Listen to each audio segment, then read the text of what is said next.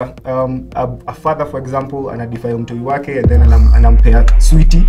So you see, for a kid, learn that by the way, this is a good thing because they're learning. Yeah. Wanna relate defilement with reward. With reward, exactly. Yeah.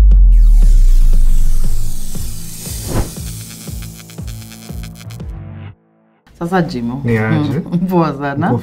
Mbaya sana. So tell us, where are you from? What do you do? James Mungai is my name. I am a program officer at Gender Violence Recovery Center. Program officer just simply means I deal with prevention and advocacy. I like to break it down. Anything to make sure that a person does not experience gender-based violence. Because in GVRC we have both the prevention and we have the management side. So management focuses on the violence has already happened. So what do you do after? How do you ensure that they get the necessary treatment? How do you ensure that they are rehabilitated back to the community? So for us, this the department I work for focuses on everything you do before. Before. How do you ensure that it doesn't get there? What so do in anticipation? No, not anticipation as such. We want for it to be prevented.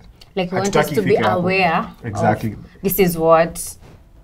That it is there. Yeah. These are the effects. So are there people who come to talk to you? They are thinking that it might happen. So based on the department that I'm in, I do not necessarily interact with them. What I do, I'm the one who goes. So to create awareness. The community, just to let them know that this is happening, that it is wrong, because kuna ile normalization of violence, and that it needs to stop, and that there is a role that everyone has to play. That si ya gava peke yake, si ya mapolisi, si ya madaktari, yako pia. Yeah. Security starts with you. Hivyo tunaambianga. Even though sema. Sasa mnaizi gender-based violence, how does it affect you mentally? Naweza taka kuanza na how it affects the most vulnerable population. And the one that I'd like to focus on is what we, because now children are the one now who grow up to be adults who are actually either perpetrators or survivors of GBV. So one of the major ways, one of the major things that happens when someone experiences GBV is that they experience trauma. Trauma is just simply an emotional response to something that is negative, an experience, a negative experience. Could be as simple as a heartbreak, all the way to as traumatic as the loss of a loved one. So GBV is one of the things that triggers your reaction.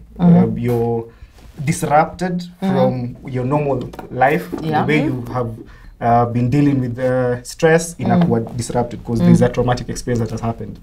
So in interrupting a lot of how you're able to deal with things, how you interact with other people, your relationship with the people that you care about, your work, kama watui, the way you, the trust that you have with other people. So kwa watui, the main thing inakuanga ni there is a disconnection between what is considered as okay, because unajua mtu hapo ndio analingi what is good, what is wrong. So hiyo time ukipata a father, for example, anadefy mtoi wake and then anampea sweetie. So you see, for a kid, learn that by the way, this is a good thing because they're learning. Pole, nimeenda deep sana mapema. It's okay.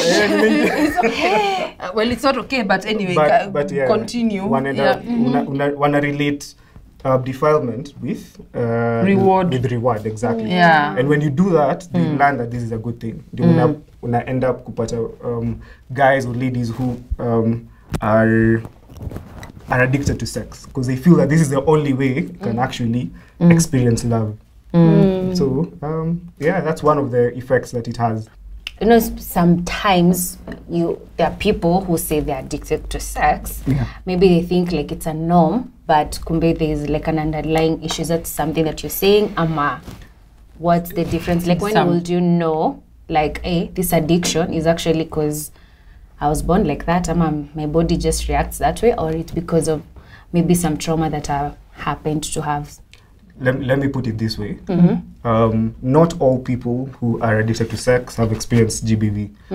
But there's a high possibility of people or guys or ladies who have experienced GBV actually having, we'll call it a sexual dysfunction. Because there's an extreme urge and a spring need for sex that people who have addiction to sex have. So there is a possibility. So you cannot necessarily relate, have a direct link, but it's one of the side effects of that. So having because again, we're focusing mainly on sexual abuse. So having a very unnatural experience or a natural relationship with sex could be as a result of the first encounter that you had with sex. Naweza kuwa kid, the experience yake ya kwanza ilikuwa kudefiliwa. Naweza kuwa kid, the first sexual experience was being gang raped. So the way they respond to that, the way they grow up from that. I apologize. Tunaongeanga vitu venye ziko because we is there like an instance where you've had or seen a kid who's gone through that? Yeah, unfortunately, yes. Before I was in the department that I was in, I was actually a counselor. We usually call them case managers. Oh, God. So for like 6 months, I was dealing directly with survivors of gender-based violence. I remember one time where I was handling the night shift. Sometimes you usually want to give support even during the night. So a kid was brought in. They were allowed me to be a little bit explicit. Nitatumia the medical term ndio ikuwe a little bit exactly. I'm not prepared for impact.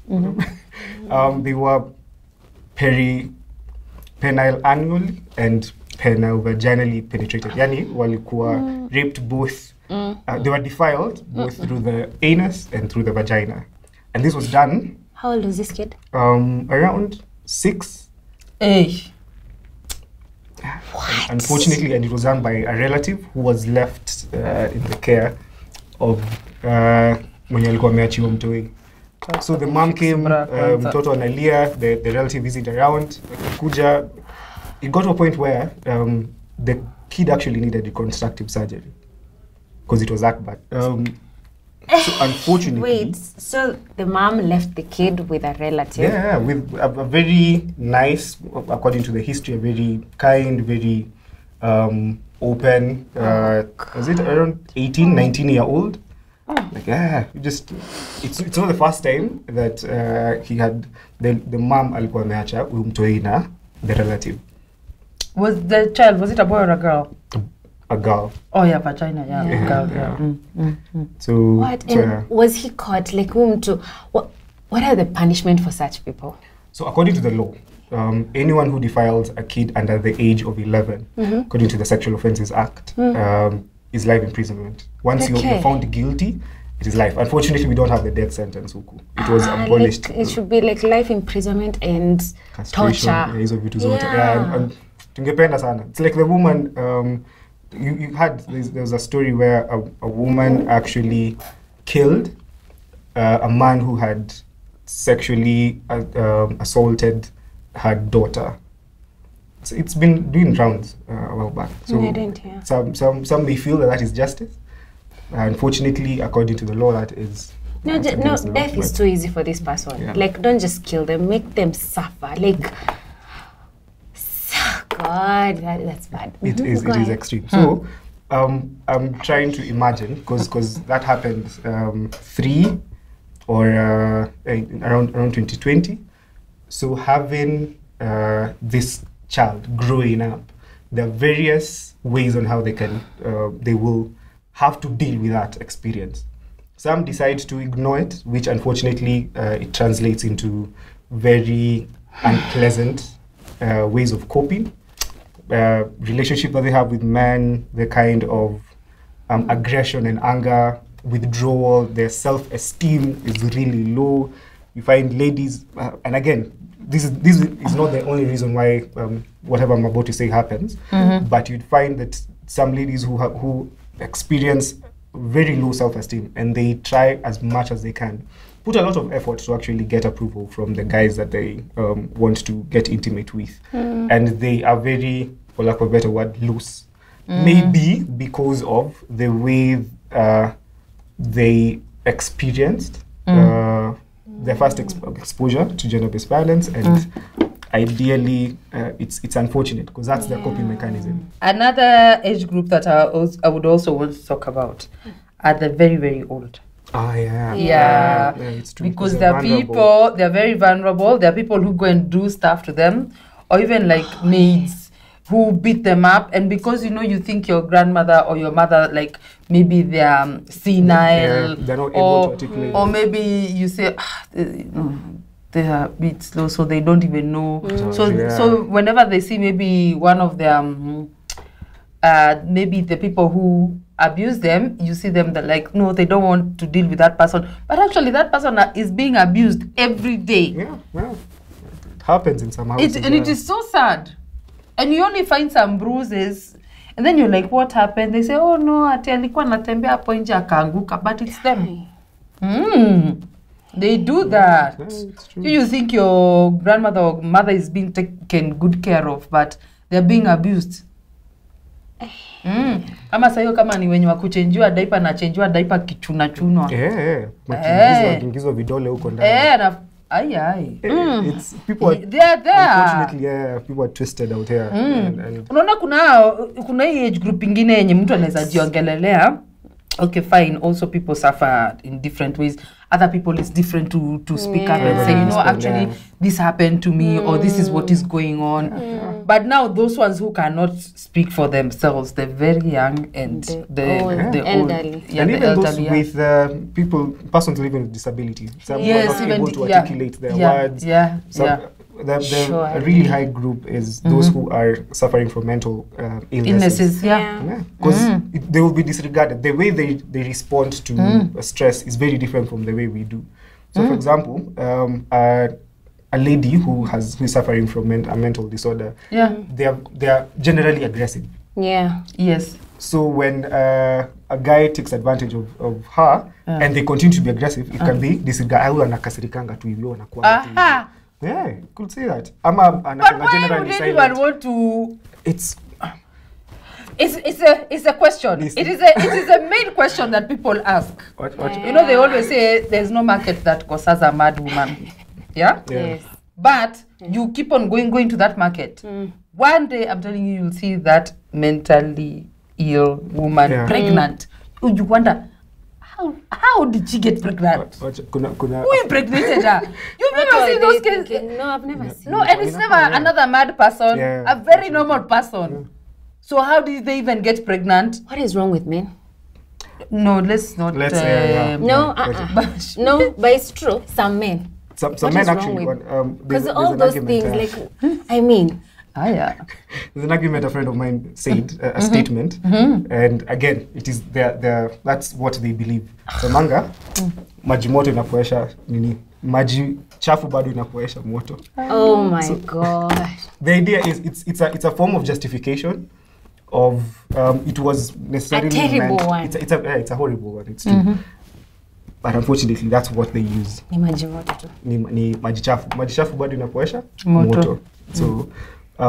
But it is wrong to take advantage because ideally, anyone that you have in sex with has to be able to give consent. For example, a guy anaenda napata chile kwa club. Amempata akiwa anatei. Wanaenda wanaongea wana vibe. The chile anakubali kwenda home na jamaa ku have sex. And they do.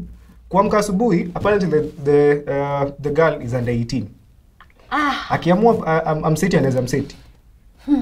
Sasa siku hizi mpaka watu unaitisha mtu ID. Yaani tuna discuss, tuna sign na tuna to ID nione because very many there was a program we were running, a very short one, just trying to see how what are the effects, what are the consequences of GBV to the perpetrators.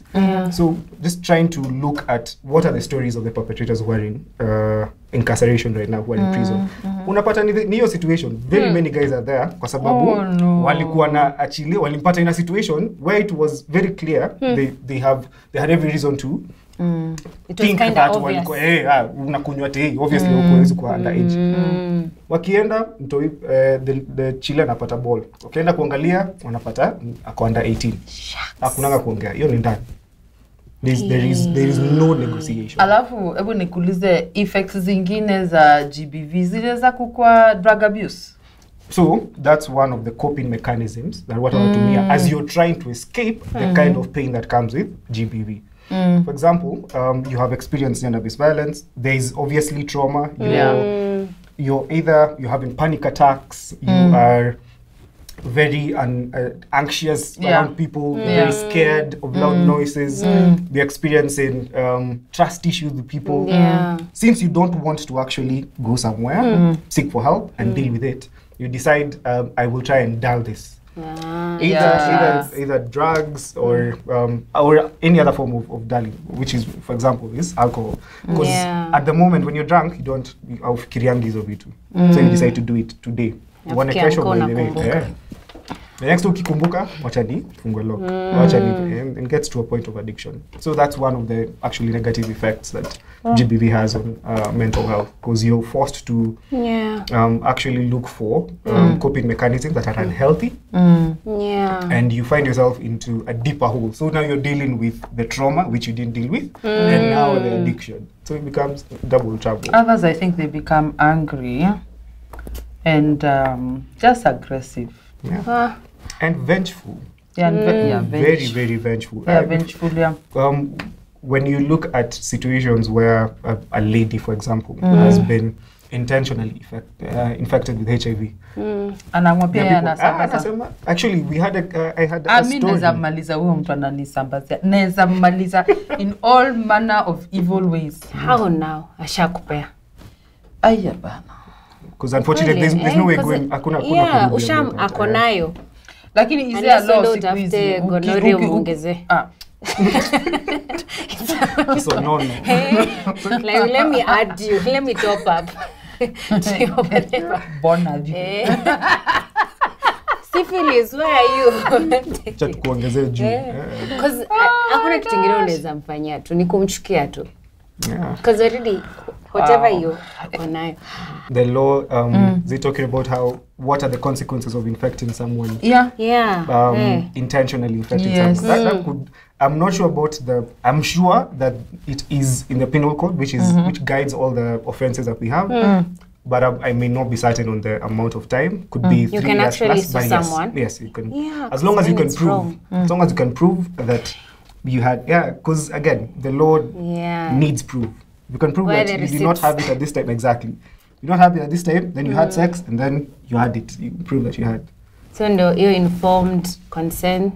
Consent in a camp, Ask like, tukianza tunaongea hivi. Oh, I actually also had a question in terms of your informed consent, right? So, you've said if maybe you're in a club, unaona kwenye naenda.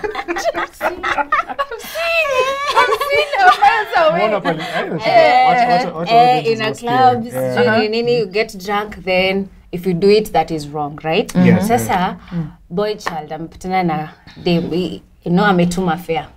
Then the girl has not come. So who is being harassed? Who is being... tricky question. I'll try and answer it in 2 ways. Kitu ya kwanza ni kama mwanaume, bana inauma. Inauma juu ume take time. Umesema huyu mama anataka akam, umemtumia do, akuja. Na amekataa kukam, amepea na reasons zake, wacha niziite excuses, mtani allow niziite excuses. Amekataa kuja. Then I will answer it now as a practitioner in the space of gender-based violence. So one, it should be clear that cannot be categorized as GBV or any form of harassment. Because unfortunately, wanaume poleni sana, but hiyo si harassment. Unless akose kukuja, it is what it is. Karibu Nairobi. Ameoshwa. Unakubali tu. That is life. Unless the other aspect maybe unless ilikuwa ni deception. Umeongea naye, umemwambia sex for cash, umemwambia akuje, utampea una obtain. Ukamtumia do akataa kuja. That's theft. That's hiyo ni wizi. But if it wasn't clear that by the way so and so unakuja ndio tulale na wewe. Ilikuwa implied to come to Netflix and chill. You can't prove that in court. That what you mean ni ku Netflix and actually like do other things. Sino anaweza chukua literally just Netflix or chill or I cannot come. I mean actually later kuna wengine wanaenda na because it wasn't made clear it was Netflix ilikuwa Netflix and chill. And then, hey, jamaa anaanza mikono ala. Si watu wanapata na Netflix. That's a con. But they never call me at Netflix and chilling. And you ain't got no Netflix by the way. Netflix. So that's bad. Why? That's so bad. So it's mostly the chilling part. So jamaa anaanza kutaka vitu the dame wasn't ready for. But dame anakataa, jamaa anajam, na mchukua by force. That becomes rape. Which is because inauma. Ni rape. I agree. Wow. Unless it is, so I usually try to encourage it has to be as clear as possible Kenya unataka. Kama ni kuitisha unaitisha dame, muitishe ajue anaitishwa. Ndio akikuja ikuwe by the way ako ready. This is what you're coming. Okay, sawa, amekuja amefika ako ready a change mind. Ni sawa. Okay. Kuna analogy fulani tunatumianga inaitwa tea and consent. Ukitengenezea mtu chai, umweke hapo, uko take time vizuri, umetengeneza chai ingine fiti kama kevu.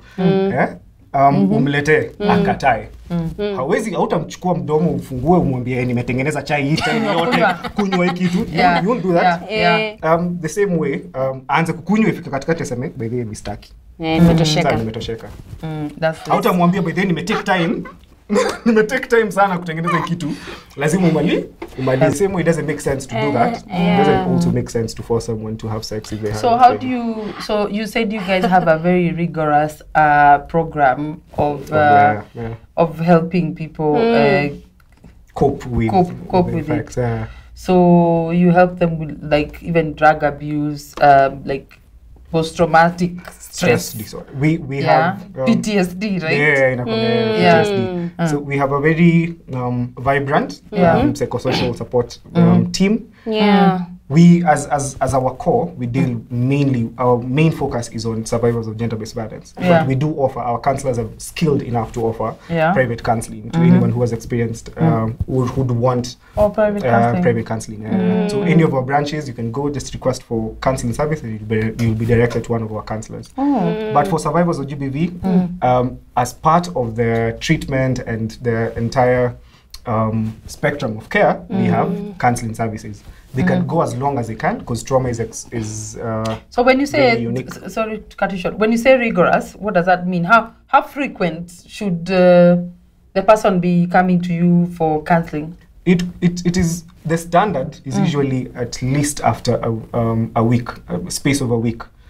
Every other week. Every week, like every week. Once every week. Or once every week. Okay. If it's intense, it could be as many times as advised by the counselor. But ideally, just standard-wise, just allowing for someone to also be in the space of doing it themselves, because it's a voluntary process. Counseling is a voluntary process, and it's very person-centered. So they're the ones who need to do more work than the counselor. And what's your success rate? Every survivor, what we usually do, every survivor who comes in has to go through counseling. And we have a very elaborate follow-up you do? Sessions, That's very so good. it's very free. One, it's free for GBV survivors. Number two, they can come as many times as possible. Number three, there are other alternatives. If, for example, they have one-on-one counseling, there's also support groups. There's some who are who heal better in a community. So there are support groups. So there are very many platforms or very many areas of doing it. And if someone necessarily does not have the ability to come to our offices, we have a toll-free number. Yeah, they can call to a toll-free number. And what happens to people who are survivors? Maybe they were raped some time back. Can they still come? Like it's not recent. You have they can because again because I guess this is the time people are talking about GBV and Kitambo people were very shy, you know, timid, they couldn't talk about it. So someone feels like, you know what, I have this stress and I'll need someone to talk to. So can they come? Is it free for them also? It's still free. We welcome them. Our doors are very, very open. We are a 24-hour facility. So yes, they can come. Again, our toll free is very open in case you have any inquiries. Is it okay if I say it? Nifanye ile kitu ya eti. Hapana. So feel free to call at 0800 720 565. You'll get any form of counseling that you require, any help that you need. 0800 720 565. All right. Okay. Okay, thank you so much. We've learned a lot. It's a pleasure. And it's very nice. Like, keep on preaching that gospel. However disturbing it was, but no, at the beginning especially. Yeah. Tusipoiongelelea hivyo itabaki kuwa imefichika. Yeah, that's but it's so sad. And if someone, I don't know someone that is going through that, please report them, and someone who is suffering, take them to the right place. Yep.